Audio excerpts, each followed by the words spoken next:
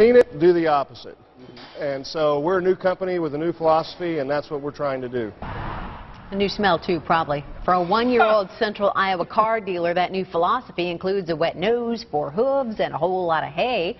The folks at Greg Young Chevrolet in Norwalk say if you buy a car from them, you could save some serious moolah.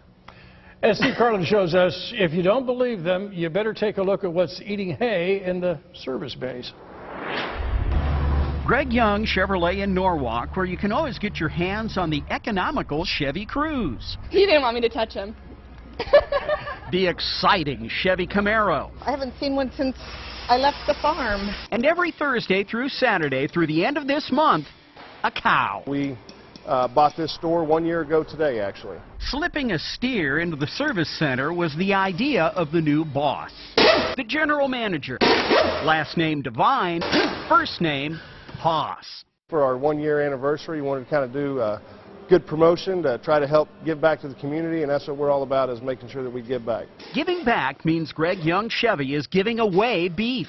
Come guess the weight, and you can win a quarter of beef. Yep, the top 4 guesses will win an expertly butchered quarter of a cow. Not this cow. No, not this cow. Nah, this guy is fattening up to be shown at this summer's Iowa State Fair. He's kind of shy. This steer needs to get used to State Fair people.